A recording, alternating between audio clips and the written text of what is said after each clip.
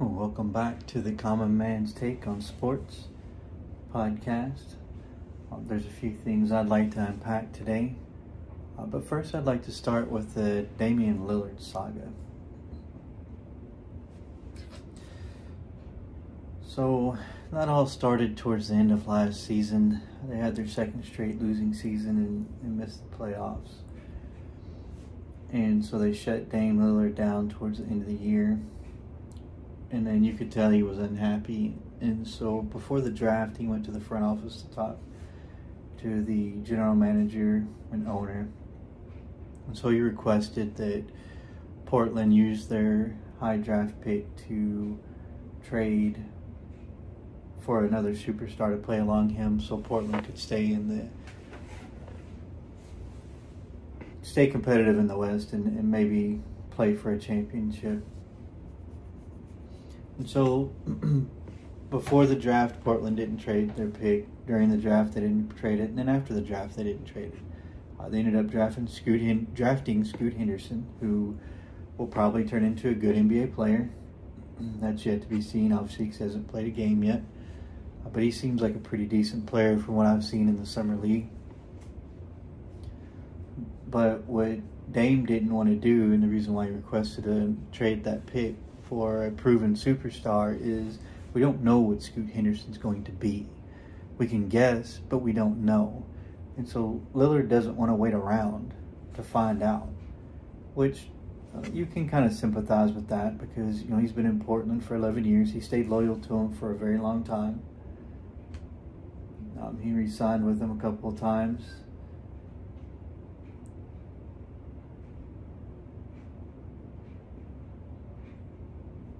And, he's 33 years old now, so, he's starting to get up in age, and he knows that at this point in his career, he needs to contend for championships because he doesn't have much time left. At 33 years old, he's probably got, at best, 7 years left of his career. As long as he doesn't have any catastrophic injuries or, he doesn't get a lingering injury that just hangs around and hampers him from being the type of player that he is. So far, he's stayed pretty healthy in his career, so he hasn't had that problem. But he knows that time is running out. He's getting older, and the older players get, the more susceptible to injuries you get. And, if Portland's rebuilding, it may take a year or two before they even make the playoffs again. So I can see why Dame would request for them to use that draft pick to get another superstar in so we could contend now and not have to worry about the unknown. Well, Portland went in a different direction. So after the draft, Dame went back to the front office and said, well, I would like a trade. But normally players, when they ask for trades, they give a couple of teams, usually contending teams, that they're interested in being traded to or would go to in a trade. Well, Dame only gave one team, the Miami Heat. He doesn't want to go anywhere else. I'm assuming he must have some relationships with some players on that team, so I get it, I understand it. But by doing that, he's kind of tied Portland's hands a little bit because now,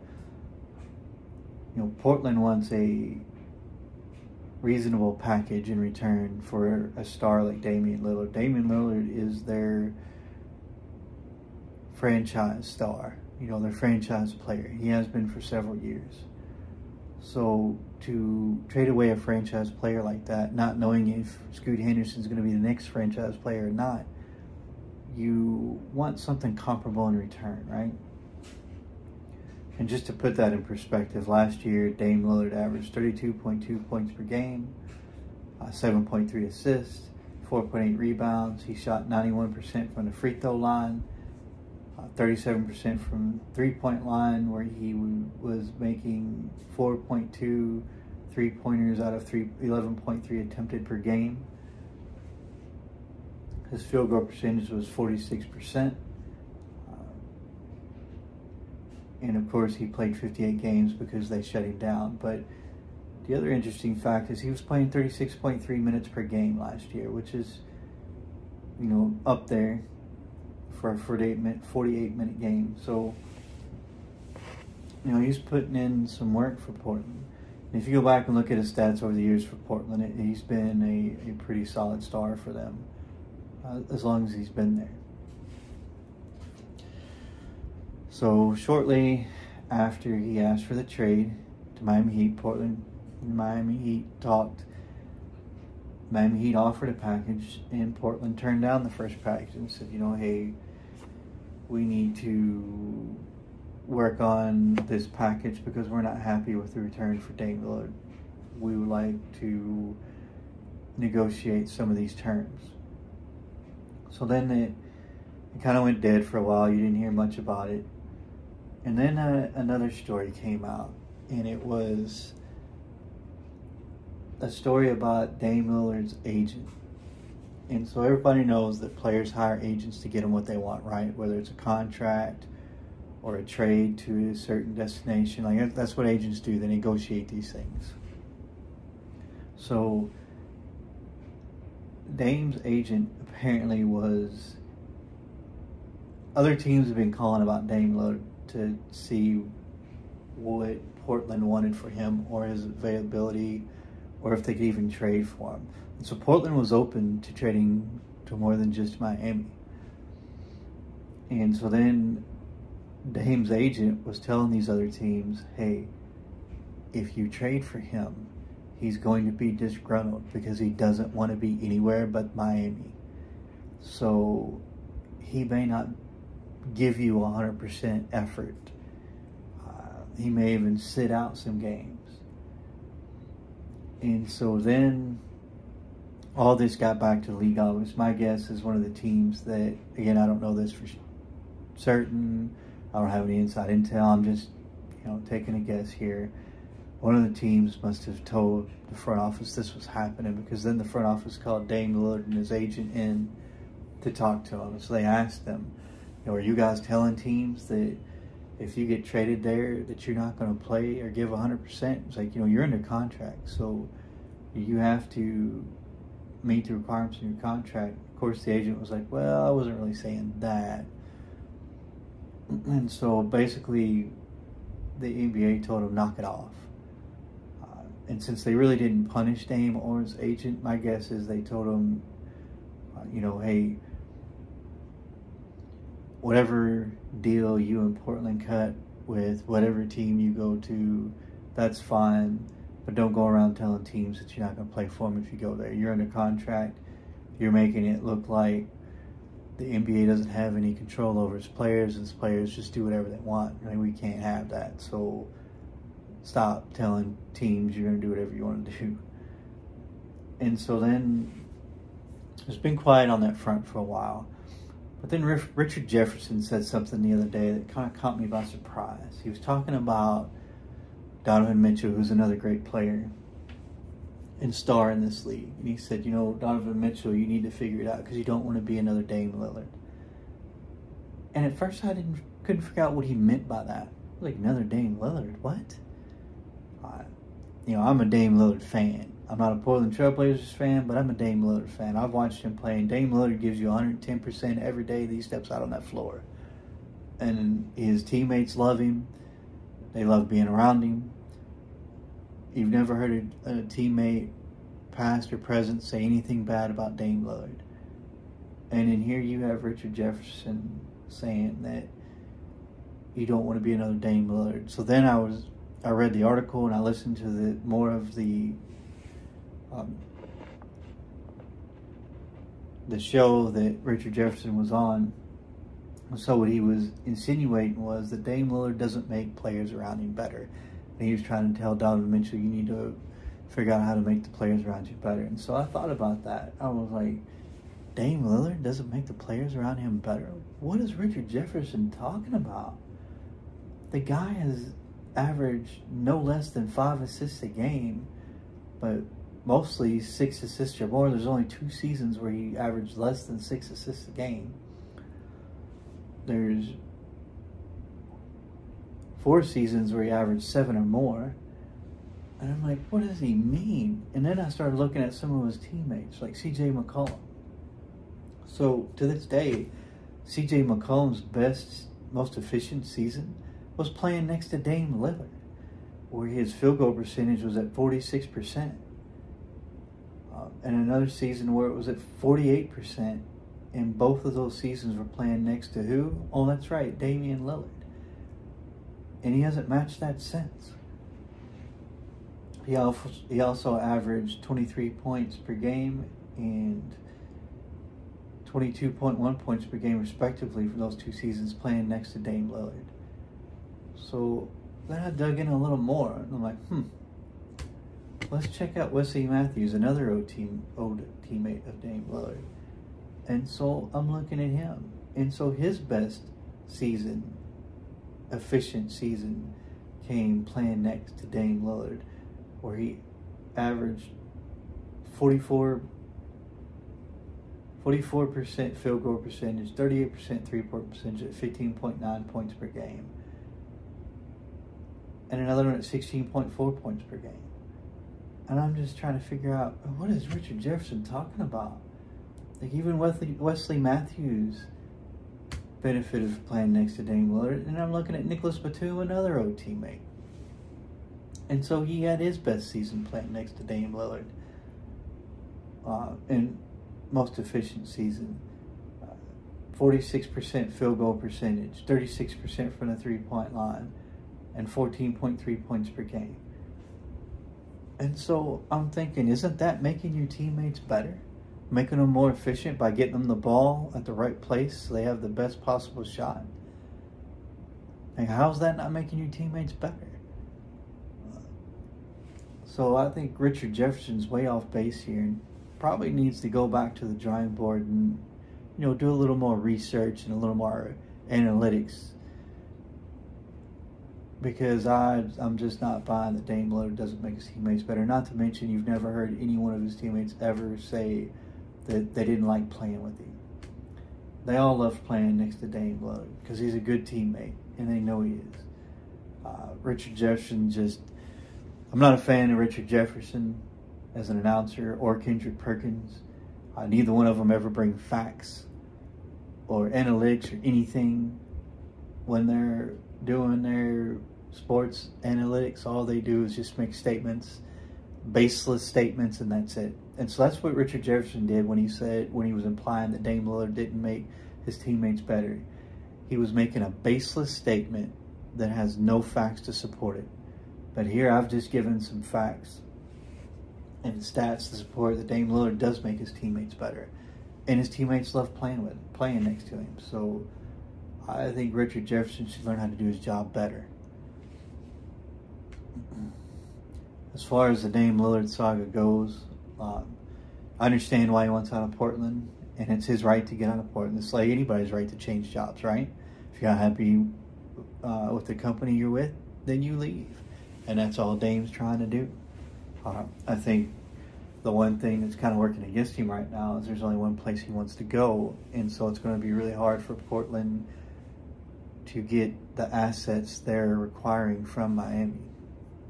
But ultimately, I think that Dame will end up in a Miami Heat uniform. I think he'll start the season in a Portland uniform, but I think by the end of the year, he'll probably be wearing a Miami Heat. Probably closer to the trade deadline because Portland will have a little more leverage on Miami then at that point. So, I want to talk about what's going on with college football right now. So, I've been watching. This is the other thing I want to unpack here. I've been watching the movements and the 3 conferences that are loading up. They're loading up on teams, but not just any teams. If you look, the Big 12, the SEC, and the Big 10 they're not just adding any teams to their conference. They're adding teams who have huge draws for fans, no matter where they go, whether it's bowl games or at home or away games. They're adding teams that are big money makers.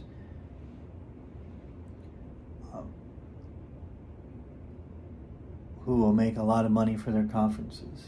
And so where I'm going with this is I think that college sports are moving in the direction that in the near future, I think you're going to see them disassociate themselves with the NCAA and create their own governing body. Maybe they'll do it with the commissioners of each conference, or maybe they'll do it a different way, but I think you're going to see them move away from dissociate themselves with the NCAA, and all the NCAA is going to be left with is the group of 5 teams who don't pull in as much money as these other teams. I mean, UCLA, USC, Oregon,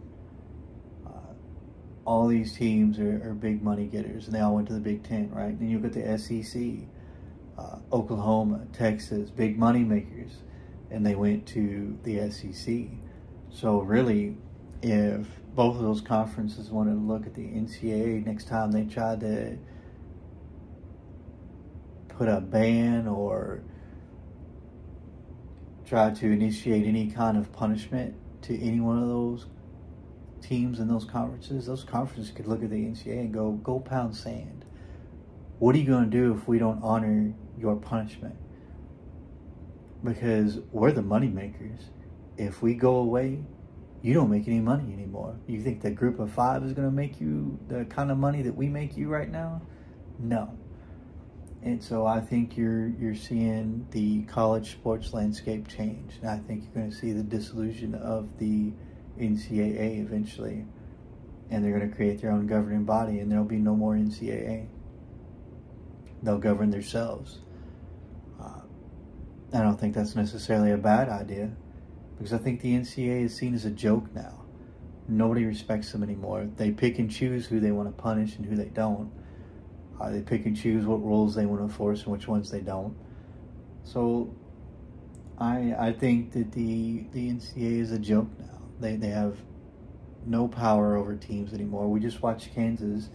The NCAA supposedly had that whole FBI probe with Bill Self on tape offering players money, and the NCAA tried to put a ban on Kansas, and Kansas challenged them. They told Bill Self to get a lawyer. He did. He won. And he got a 3-game ban. That's it. That's all he got out of that. And now I think you're seeing the same thing happen at Michigan. The NCAA came after Michigan for some trumped-up charges that they don't really have any proof for. And I think you're seeing Jim Harbaugh went and got himself a lawyer. And I think you're seeing Jim Harbaugh give the middle finger to the NCAA and go, you can't prove it, so I'm not going to do what you want me to do.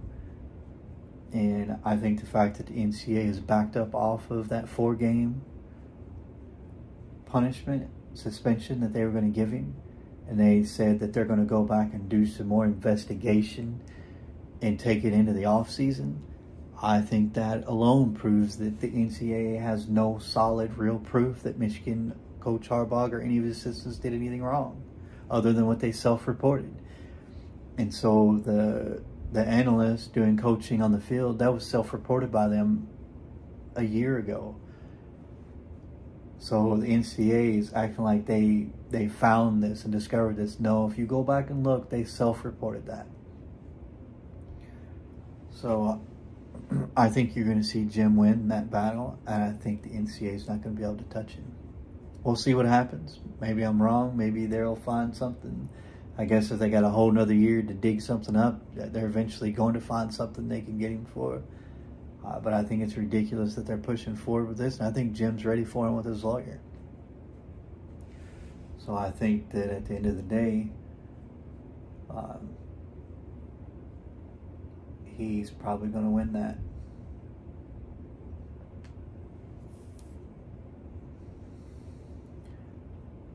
Last thing I'd like to unpack here is the Major League Baseball playoff picture is starting to come into focus now. I am a Yankees fan, but they are not doing so hot this year. I feel like for them, the fact that they made no moves at the trade deadline just shows that they mailed it in for this year, and they're just waiting for the the fall meetings. I think they're going to try to win whatever they can win to finish this season out, but I just don't think they're going to make a playoff push. I think they're out of it. I'd be surprised if they make it. I hope they make it, but I don't think they're going to make it. But you got Tampa Bay. Obviously, the Astros are in there. You got a lot of teams right now that are looking really good for the playoff race. It's starting to come into focus for the National League and the American League. So we'll see what happens with that. But I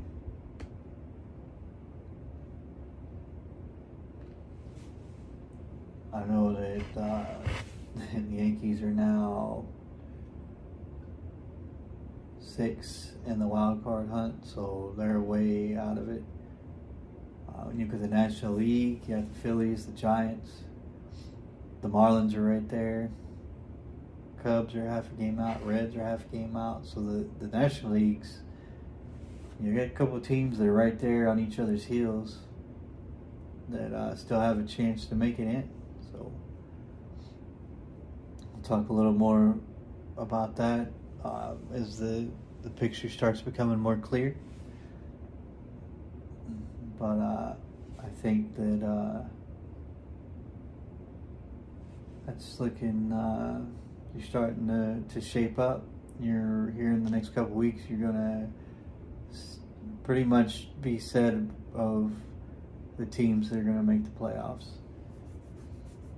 The other thing I'd like to talk about is, I don't know if anybody saw that fight that Tim Anderson got into where he got knocked out on the field. That was pretty interesting. Let me pull this up. I cannot remember the player's name that he got in the fight with. Jose Ramirez. He tried to pick a fight with Mr. Ramirez, and Ramirez gave him the business. Knocked him down there on the field. That was, hey, that's what happens when you start something you can't finish. Let me. You guys can leave your comments. Let me know what you think about that fight between Anderson.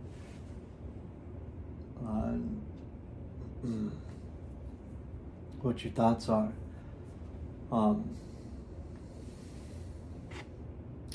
Last thing I want to talk about is, college football is right around the corner.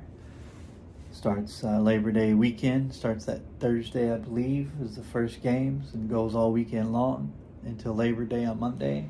And then the next weekend after that is the NFL. Football is back. We'll be covering some NFL and college football here real soon. I'm a Panthers fan and a Ravens fan, so we will talk a little bit about that, see what they look like. We'll also see what some of the other teams in the NFL are going to look like, and cover what we think some of these, how some of these teams are going to do before the season starts.